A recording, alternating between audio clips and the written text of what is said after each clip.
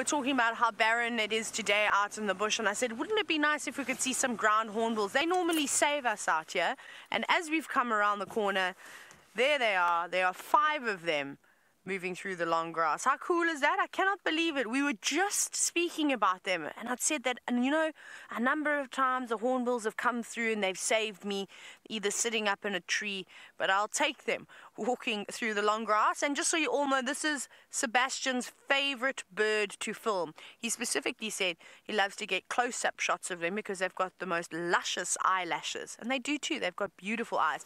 Let's see if we can perhaps move a little bit closer, but we all know what hornbills are like. They can be a little bit on the shy side, so we'll just move it probably 20 or 30 meters forward, and then we might have to stop again. Otherwise we could risk them flying off, and I don't want to do that. They are quite active this morning. They're sort of bouncing about. But that's interesting. We haven't seen 5 together for a very long time, so I wonder if it is a new family perhaps moving in from the Kruger or just popping in for a little visit. You never quite know. But the ones that we've seen here have normally only been a group of 4. I didn't see any particular small ones, so I don't know if it is, maybe there's a juvenile in this family group. But also I think I've got, no, just more hyena tracks. Just also going to keep an eye out here. There's quite a few buffalo footprints, which is good for us. Oh, there they go. They've actually just flown and landed up into a tree. Now, I could hear Andrew, and I've been trying to get hold of Andrew all morning. There's someone's trying to talk to him. Look how beautiful. I don't know what he was talking about, though, if it was lions or what he was saying, but I would like to have a chat to him. Oh, hang on. I think there's a leopard around here. Let's have a look at the hornbills. I'm going to chat to Andrew now.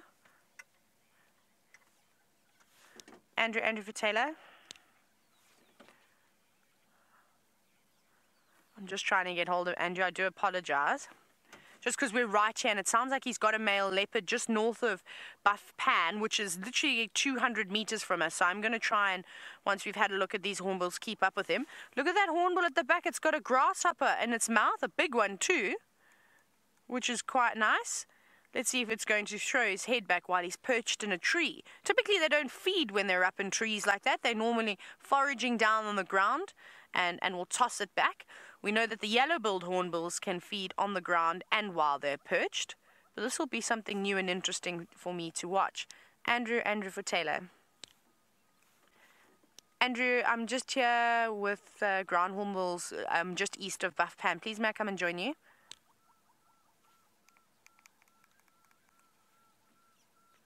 I know I've been trying to get a hold of you as well, just bad comms. Thank you so much. I'll come into that area now.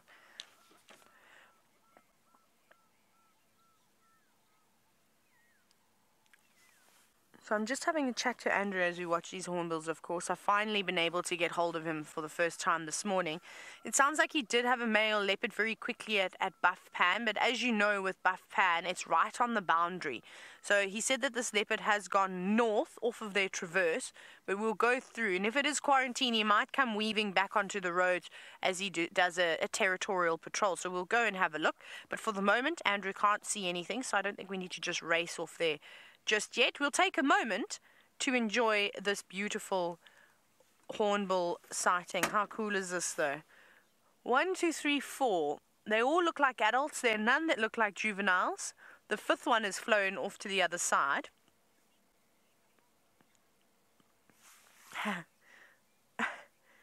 Now, a pack of animals, you've said that we seem to see a lot of these hornbills. Perhaps they're not as endangered anymore.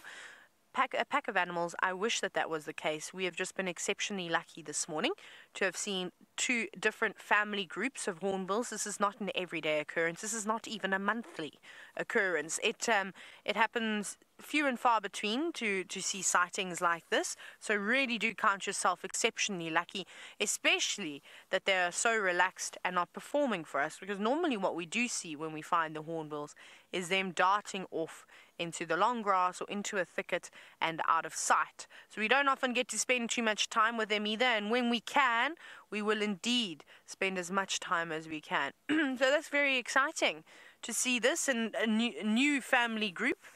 We were seeing, at one point we were seeing a family 5. One of them had a juvenile, if I'm not mistaken, but unfortunately that chick sort of just disappeared at one point, and we didn't see it again. So it's nice to see. And this is sort of the typical size that you have of a family group. I don't think I've ever seen more than 5 hornbills together before, and that's because it's of course one dominant breeding pair, and the others will actually help raise that one chick.